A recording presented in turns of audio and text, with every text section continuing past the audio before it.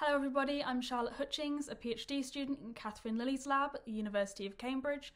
and I'm currently using the spatial proteomics methods developed in the Lilly lab to investigate adeno-associated viruses and how these viruses are able to exit HEC293 cells during the manufacturing of adeno-associated viral vectors. So prior to this, I did my undergraduate and my master's degrees at Imperial College London, and that's where I first became interested in gene therapy. And after deciding that I wanted to look into gene therapy for my PhD, I accidentally ended up in the world of proteomics because these methods were able to help me answer my question. So since stepping into the world of proteomics only a year ago now, I've learned a whole lot of new things and met a whole lot of interesting people. But one thing I found really useful was joining the HUPO ECR, which allowed me to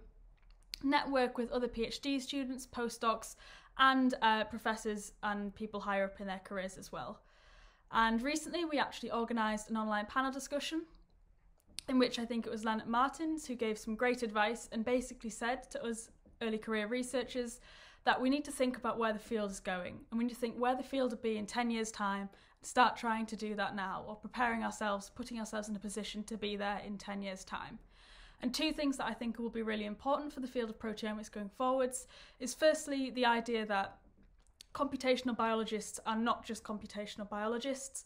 We don't have to be bioinformaticians, but I think everyone should have a good understanding of data and data processing and what the assumptions are in their data when they're doing the data processing. So I think it's really important for researchers and wet lab researchers to also understand the bioinformatics that they're doing at the data processing stage. The second thing I think will be really important going forwards in the field is the idea of integrating data from different methods. So we all know that each method provides huge amounts of data and that each method has various assumptions and limitations, and therefore the only way in which we can get the full picture of what's going on inside the cell or our system is to integrate data from different sources and different methods. And a really great example is the integration that's going on at the minute through machine learning, which is linking proximity labeling, fluorescence imaging data, and I think that this will only be expanded and continue to expand over the next 10 years. So I'm excited to see where the field goes, and for anyone that's new to the field of proteomics, my biggest piece of advice would definitely be to just put yourself out there, get involved, network and meet people, and take advantage of all the advice that people want to share with you.